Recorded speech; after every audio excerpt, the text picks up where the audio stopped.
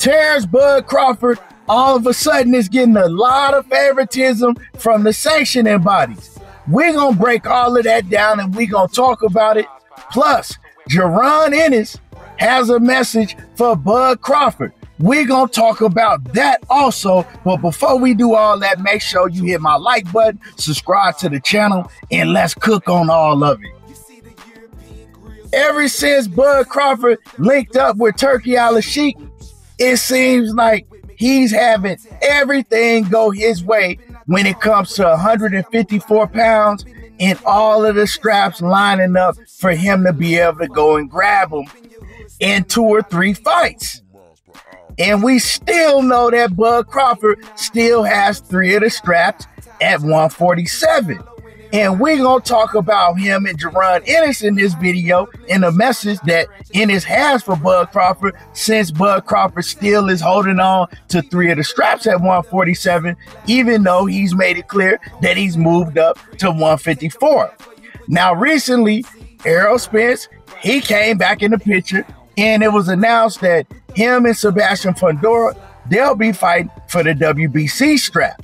Now, when this was announced, and we seen that Errol Spence was only fighting for the WBC strap, even though Sebastian Fundora has the WBC and the WBO strap, I said to myself, why are they only fighting for the WBC if Sebastian Fundora holds 2 straps? Well, we found out recently that Sebastian Fundora, he'll be stripped of the WBO strap, and Terence Bud Crawford will be fighting Ismail Madrimov not only for the WBA strap, but he'll be fighting for the WBO strap that they're going to strip Sebastian Fundora of.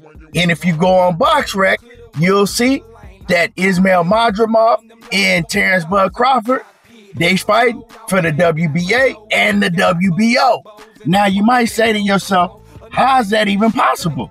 Because Terence Bud Crawford, he chose to fight Ismail Madrimov before Sebastian Fundora and Errol Spence was ever even announced.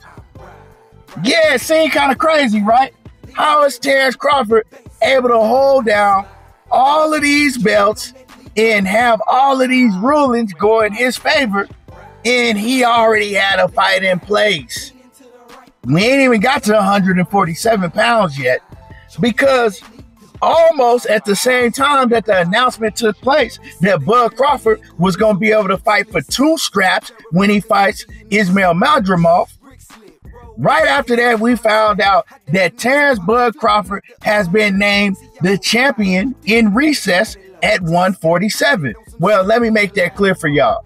The WBC champion in recess at 147. Now, once again, you may ask yourself, how is Terence Bud Crawford able to hold down all of these straps at 147 and he's fighting at 154 and told everybody that he's moving up? When, for example, Jermell Charlo moved up for 1 fight to fight Canelo Alvarez, and as soon as he moved up, the next thing we knew is Jermell Charlo was getting stripped of all of his straps at 154. That's why all of these fighters have been able to fight for these vacant straps. That's why Sebastian Fundora and Tim Tszyu, they fought for the vacant WBC and the vacant WBA strap. And that's why Ismail Madrimov, who Terence Bud Crawford is now fighting, got to fight for the vacant WBO strap his last fight. And I know that's all confusing if y'all not keeping up with all that, because shit, I keep up with it and it's confusing to me. But the bottom line is, Terence Bud Crawford, it looks like that now all of a sudden he's getting a lot of favoritism, and Jermell Charlo, he got treated like shit when it came to the sanctioning bodies. And what this shows you is none of these sanctioning bodies uphold any integrity except for the IBF. These sanctioning bodies, they work off how much they like you, as far as what type of relationship they have personally with you, and how big your name is. Obviously, Jermell Charlo didn't have a good relationship with the sanctioning bodies, so they treated him like shit, and as soon as they got a chance, they stripped him of all of his straps. Now, I know all the Terence Bud Crawford diehard crybabies, y'all already in the comments crying.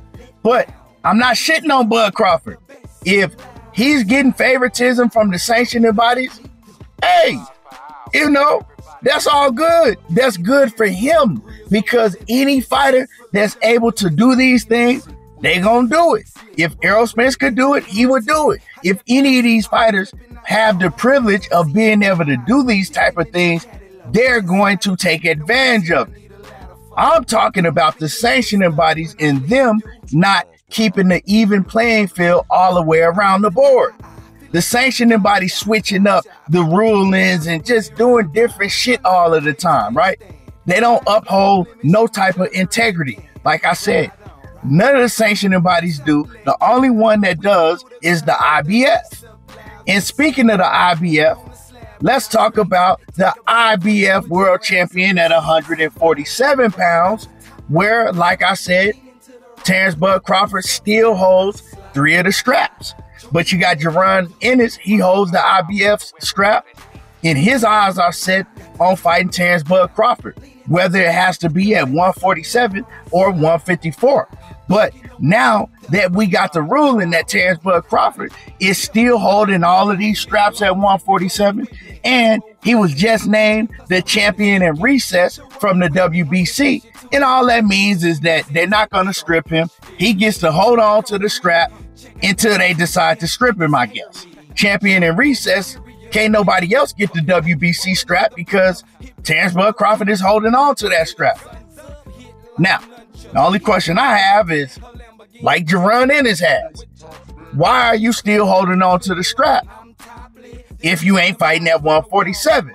So Boots Ennis, in the recent interviews that he's done, he's let it be known that he wants to smoke with Terence Bud Crawford, and Bud Crawford got to go through him if he looks to ever fight at 147 pounds. Yeah, he got to come through me. So ain't nobody else in this division can beat me, and nobody else at 147 has a bigger name than I have. And Bud Crawford said he only wants to make big fights. So for the ones who crying, and I ain't even said nothing bad about Bud, but we know how y'all do. For the ones who crying in the comments, why is Terence Bud Crawford still holding the straps at 147 if he ain't gonna fight at 147? And if he is going to fight at 147, who has a bigger name than Jaron Boots Ennis at 147? What is a bigger fight than Terence Bud Crawford and Jaron Boots Ennis at 147? If you can answer that while you're running your mouth, then we could talk. But you can't answer that because the only answer is no one. The best fight at 147 pounds is Jaron Boots Ennis. So now that we know that Terence Bud Crawford, of course, he's trying to get these straps at 154. Of course, we know that Canelo Alvarez told him no for the millionth time. Canelo Alvarez told Turkey Al-Sheikh, no, he's not fighting Terence Bud Crawford. And I would get into all of that, but that's a whole different video in itself. So if it ain't Errol Spence, who is a bigger fight for Terence Bud Crawford? Jaron Ennis is the biggest fight if we talking about 154, if we talking about 147, if it's not Errol Spence. So, like Jaron Ennis said, like Eddie Hearn said, that fight needs to happen. And we also heard rumors that Turkey Al-Sheikh wants to put that fight together. I don't give a damn what weight division it's at. It's a big fight. It needs to happen. Jaron Ennis says that Terence Bud Crawford gotta see him. We gonna see how this all plays out. Let me know what y'all think about these sanctioning bodies all of a sudden now showing favoritism towards Bud Crawford, stripping Sebastian Fundora for fighting Errol Spence when Bud Crawford already had a fight signed, sealed, and delivered with Madrimov for the WBA strap. Let me know how y'all feel about all this. Drop a comment in the comment section. Make sure you hit my like button, subscribe to the channel, and y'all already know how I do. Diego talking that boxing again, and I'm gone. Everybody got the top let down, lean into the right with the bass up.